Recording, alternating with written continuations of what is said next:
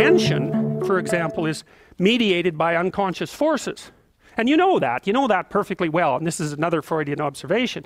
You know, if you're sitting down to study, for example, your conscious intent is to study, but you know perfectly well that all sorts of distraction fantasies are going to enter the theater of your imagination non-stop and annoyingly, and there isn't really a lot you can do about that except maybe wait it out, you know. So you'll be sitting there reading and your attention will flicker away. You'll think about, I don't know, maybe you want to watch Jane the Virgin on Netflix or something like that, or maybe it's time to have a peanut butter sandwich, or you should get the dust bunnies out from underneath the bed, or it's time to go outside and have a cigarette, or maybe it's time for a cup of coffee. Or it's like all these subsystems in you that would like something aren't very happy just to sit there while you read this thing that you're actually bored by, and so they pop up and try to take control of your perceptions and your actions non-stop.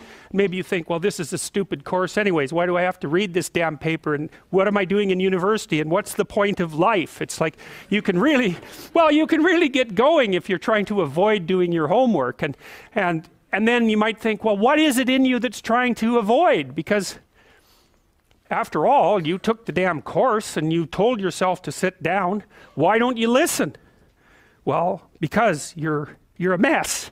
That's basically why. You haven't got control over yourself at all. And no more than I have control over this laptop.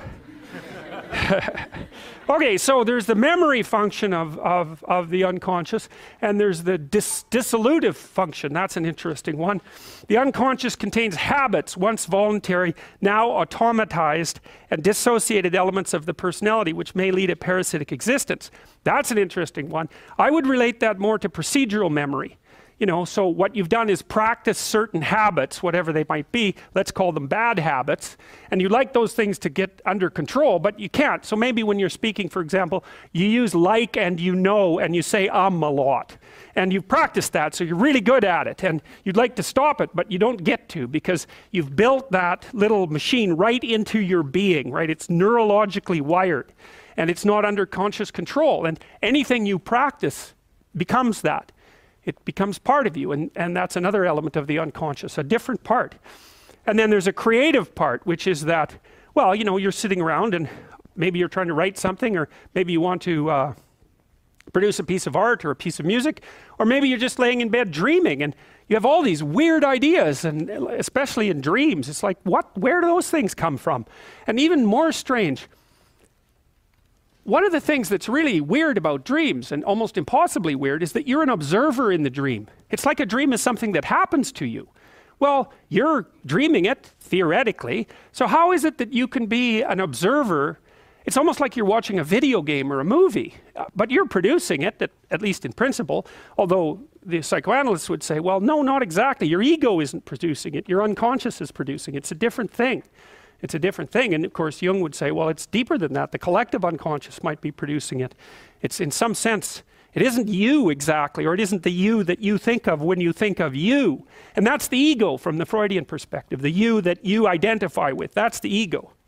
And outside of that is the unconscious. The id, that's more the place of impulses, and you could think about those as the biological subsystems that can derail your thinking, right? And that govern things like hunger and sex and aggression and your basic instincts is another way of putting it.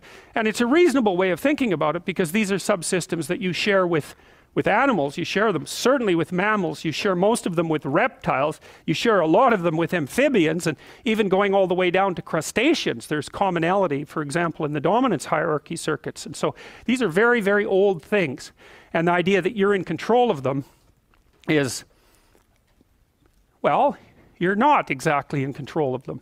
And I would say the less integrated you are, the less you're in control of them, and the more they're in control of you. And that can get really out of hand, you know.